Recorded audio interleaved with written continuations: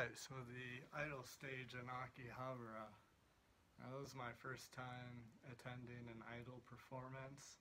I apologize, I'm not even going to attempt to butcher the names of the performers. But yeah, let me tell you about the experience. Idol stage, I know there are a few other options in the Akihabara area, but idol stage was recommended to me, and I'm glad that it was. So it's a short walk from Akihabara Station or any of the nearby stations right along the main street. For me, it was a bit difficult to find. In fact, I was about to give up on attending because I walked past it in retrospect 2 times and then had to walk around the block a third time in order to find the venue. And the venue itself isn't on the ground floor either, so it can be a little difficult to find, especially if you can't read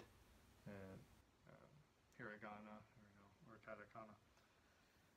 So when you go, you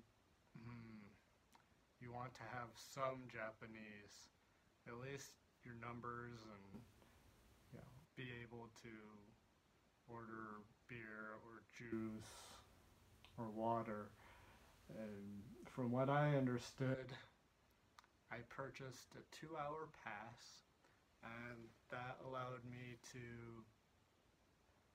watch any of the performance and drink any beverage for 2 hours. So I had a couple beers, which was nice, and enjoyed the performance. A small space. It sat about 50 people, but there weren't that many people there when I was in attendance. A lot of lights, very friendly staff, very patient staff, friendly atmosphere all in all.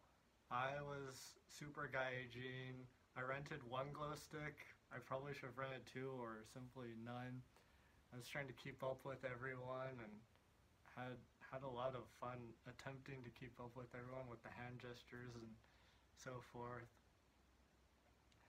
But it was a wow. Very, very intense, talented performers by way of dance and vocals. One thing that I appreciated the most, this might sound odd, was the sound level. It drives me mad. Everywhere I go in the States, sound levels are always much louder, in my opinion, than the sound levels need to be in ratio to the number of people in the audience. But the sound levels at Idol Stage were perfect. Absolutely spot on. Really appreciated that. I know, an unusual thing to appreciate. What was it, about $25 or something like this for 2 hours?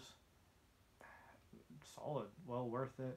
You could pay an additional fee at the end to have your photo taken with one performer only, and meet and greet kind of thing.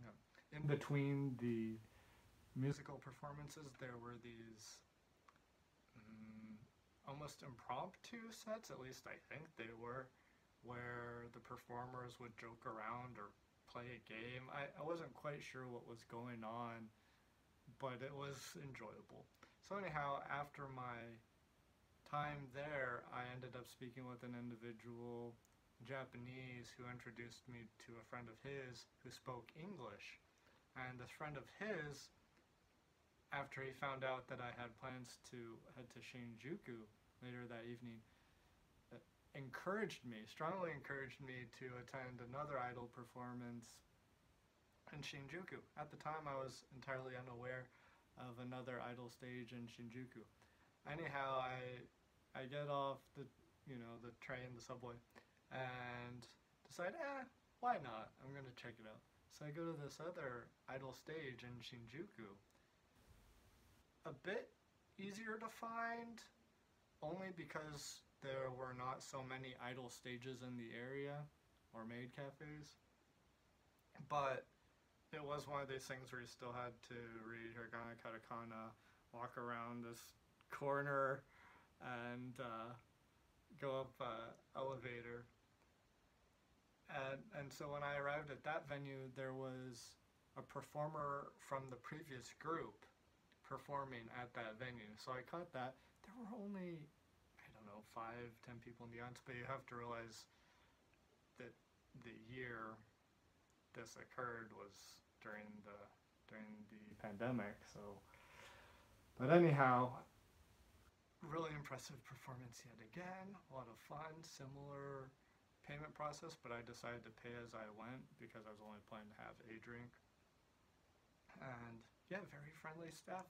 Again, you want to be able to speak basic Japanese, very basic in the sense of being able to order drinks and pay for your ticket. Otherwise, maybe not in your interest to attend. But yeah, well worth it. So much talent there, and really fun atmosphere. So check out Idol Stage, Akihabara, and Shinjuku. Why not?